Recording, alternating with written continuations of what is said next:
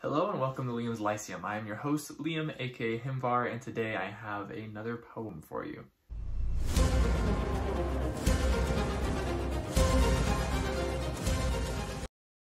Now I decided to do something a little different. I've had this one stuck in my head for a little bit. I've had the thought of doing it a while ago, around the same time I did Cadman's Hymn, but this is a writing.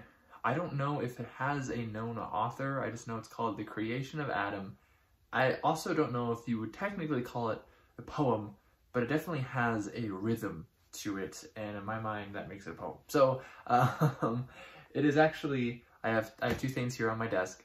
I have my Old Frisian textbook, which I did take an Old Frisian class for half a credit once, and there was 2 people in the class and I was one of them. This is by Rolf Bremer, of course. This is like the only Old Frisian textbook you're basically going to be able to get unless you want one that's super old. Of course, Old Frisian is a language very similar to Old English or Anglo-Saxon. They are the closest languages. I mean, as far as Anglo-Saxon goes, the closest language to it would be Old Frisian. Old Frisia or Friesland is in present day Netherlands mostly. There's parts of it in Germany as well. There are a few Frisian dialects still around. They're a lot more similar, as far as I'm aware, they're a lot more similar to Dutch now and less similar to English. But if you still want the modern language that's closest to English, if you're not counting Scots, then you're going to have to go with Frisian.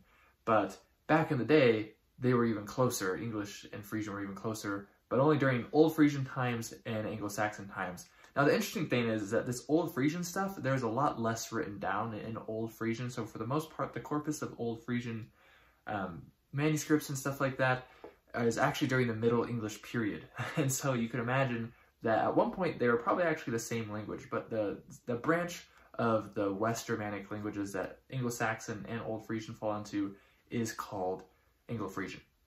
And likely some Frisians were ones that also colonized the Romano-Celtic Britain.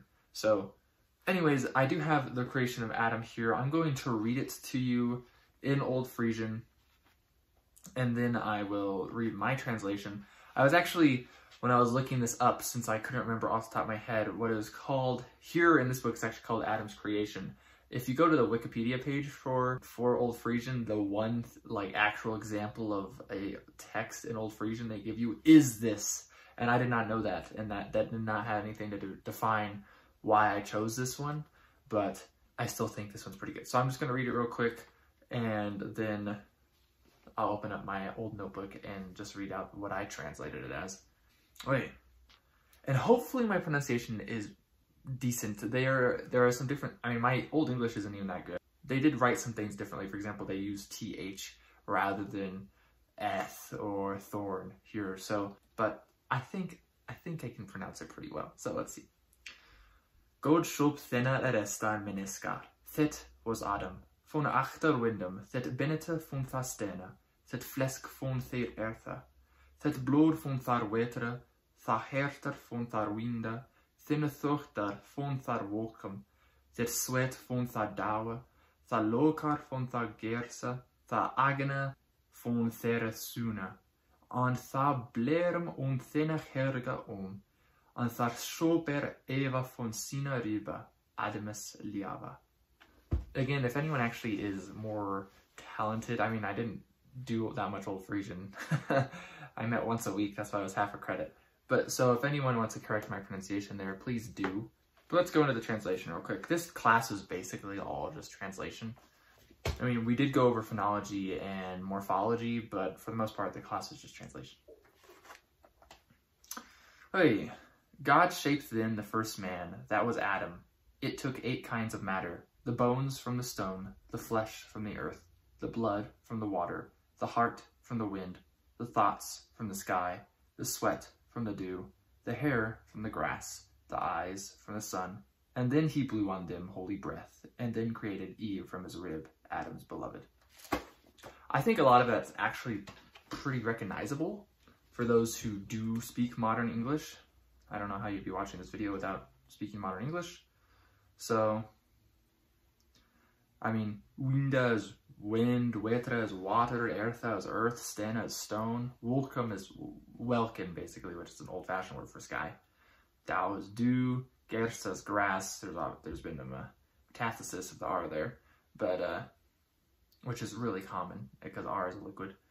And then we have sunna, which is sun.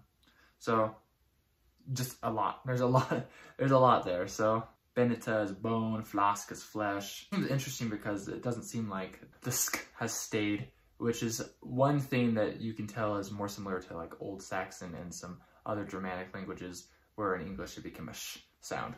Herta is heart, and so forth and so forth. I'm not going to go over all of them with you. But if you are interested, I did find this, I think I remember buying this for about $40.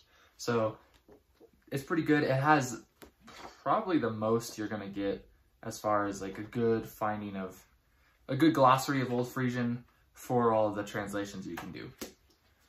So anyways, I hope you enjoyed that poem. If you can consider it a poem again, I would. It definitely has a rhythm to it, like I said. But thanks for watching. Happy Poetry Thursday. I'll catch you next time.